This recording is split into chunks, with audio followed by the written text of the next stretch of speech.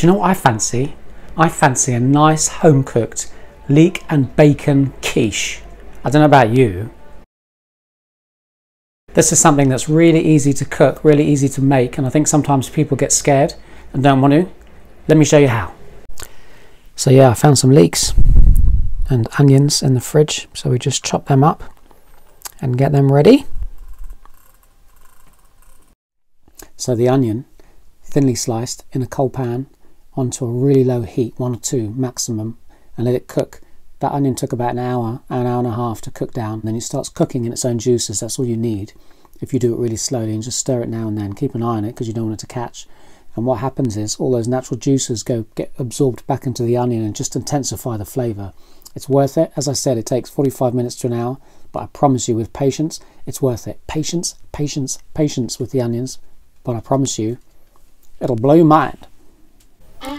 So yeah, we found some smoked bacon, a pack of smoked bacon. So I just chop that up into pieces, take a bit of the fat off, and then we start frying that off in a pan. And when that's cooked off, when it's cooked, we add the leeks, and we cook the leeks right down. They've got to make sure that they're really soft and tender, and give it a good old season, but not too much salt because bacon's quite salty.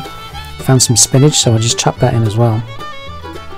Now with the pastry, roll out your shortcrust pastry and line your tin. I just use some olive oil. Make sure you get in all the nooks and crannies, and then with the rolling pin, roll it up and lift it up and place it over your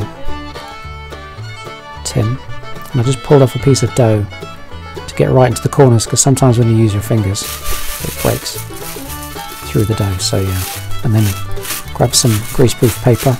I wrinkle it up so it's easier to get into the corners when you add your baking beans or whatever you use. I just keep rice. I use some rice that I've had for a long time, and just keep reusing that and just push that all into the corners. So we're going to bake it blind in the oven for 15 to 20 minutes on about 170. Now 6 eggs to a pint.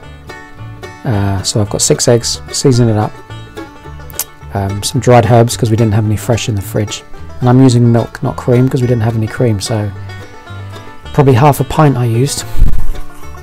Now when it's been in for 20 or so minutes, take the baking beans out and then place it back in the oven for another 5 or 10 minutes, just to keep cooking the base, because the base won't be cooked just yet. And while I was waiting, I just grated some cheese. And as you can see, the base is cooked. Those onions I was talking about, there they are.